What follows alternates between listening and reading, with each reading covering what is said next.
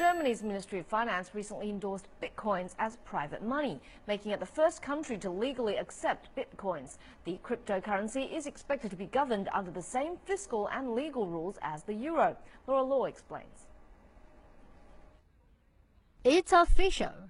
Digital currency bitcoins are now accepted as a form of money in Germany.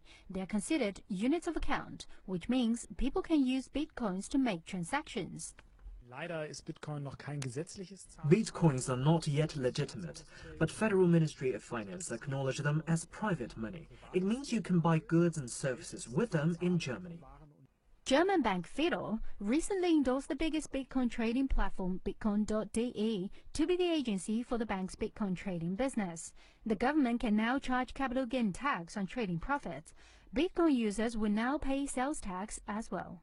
The bank authorized us to be the first trading platform. This puts us under supervision of this bank. And this bank is under guidance of the Federal Ministry of Finance. This indirect supervision would then pass to the whole country. But Bitcoin speculators worry going official opens the door for greater regulation. A big part of the allure of Bitcoin is its lack of government ties, which made it insulated to government interference. Laura Law, CCTV.